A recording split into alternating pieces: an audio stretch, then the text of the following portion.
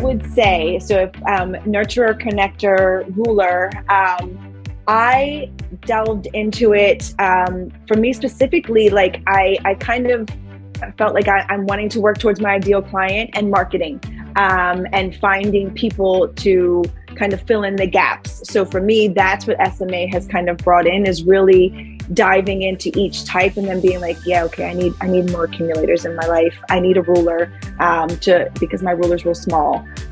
She's in there, but she's overshadowed a lot by the nurturer. So I need those people. And I would say for me, that's definitely what SMA has brought in. And just the constant, like I constantly go back to it. Like, okay, yes, I can implement that now. And there's just so much that you can kind of keep revisiting it. But yeah, I would say the nurturers, you're allowed permission. It gives you permission. You give yourself permission. It's a lot of like, yes, it's okay. It's okay to spend the time on this. It's okay to spend the money on this. It's okay to think about yourself.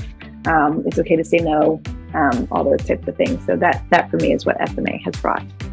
So I'd love to invite you to be one of our next inspiring case studies as well. So check out SMA. I hope you come and join us, and it's your time and you're ready for the next step.